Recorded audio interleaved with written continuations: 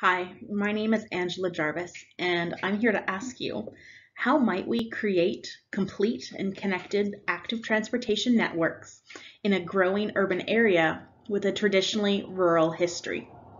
In partnership with the District of Lake Country and also my peers Sean Reisman and Lucie Stepanik, I'm here to introduce you to our project, Completing the Loop, Active Transportation Interventions for the Woodsdale Corridor.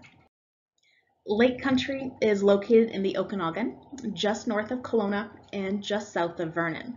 Last summer, two active transportation corridor projects were recently completed. The Okanagan Rail Trail to the east of Wood Lake and the Pemawash Parkway to the west. With these two facilities recently completed, it has identified Woodsdale Road as a major gap in the active transportation network. So here, on this 2-kilometer corridor, is where our project begins. Woodsdale Road has a mix of facilities. At the top left, we have crosswalks that don't connect to any actual sidewalks. Or in the middle, we have beautiful sidewalks with street trees and pedestrian-oriented lighting.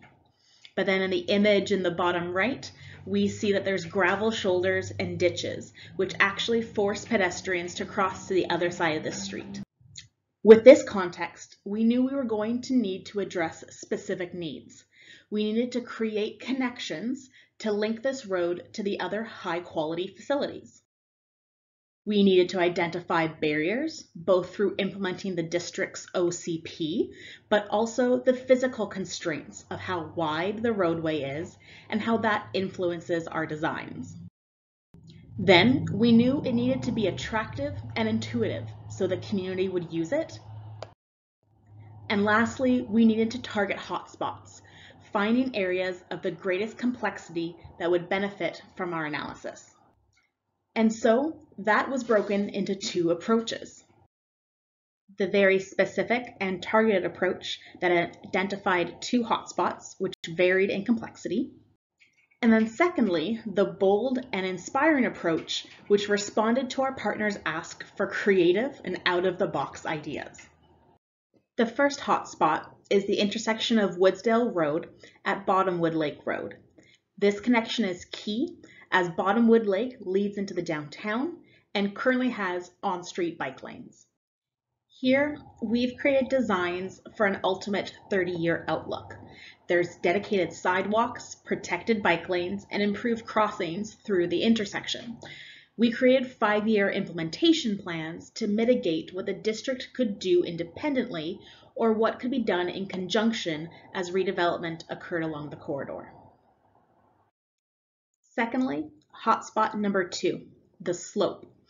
This area experiences upwards of an 8% change in elevation and is the narrowest street section in our analysis. It lacks dedicated facilities, forcing pedestrians to walk unsafely along the shoulder or curb. Our designs look to maximize the 30-year vision, assuming future redevelopment of the RV park.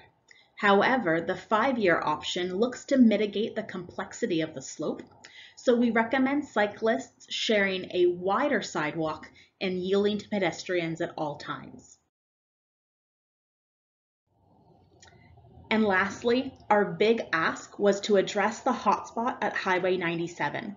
In this area, we felt a little out of our depth, so we started researching and looked in our own backyard for other multi-use pathway projects in BC that had received funding and therefore partnership with the province's Ministry of Transportation and Infrastructure. And so we took that research and applied it to the context of our site. We challenged assumptions by recommending a shift in alignment to the north, which more closely aligns with the access point to Pemawash Parkway. While still, this borrows on the geometry of the existing projects to show what's feasible in the area. To go beyond what was asked of us, we explored what it would be like to create a crossing over the marina. This infrastructure could act as a breakwater during the choppy winter season. It can provide a placemaking community feature with shade from hot summer sun, but also solace as an additional public access point to Wood Lake. So come and speak to us further about this project, and so we can look at completing connections in your community. Again, my name is Angela Jarvis for Completing the Loop on behalf of Sean Reisman and Lucie Stepanik.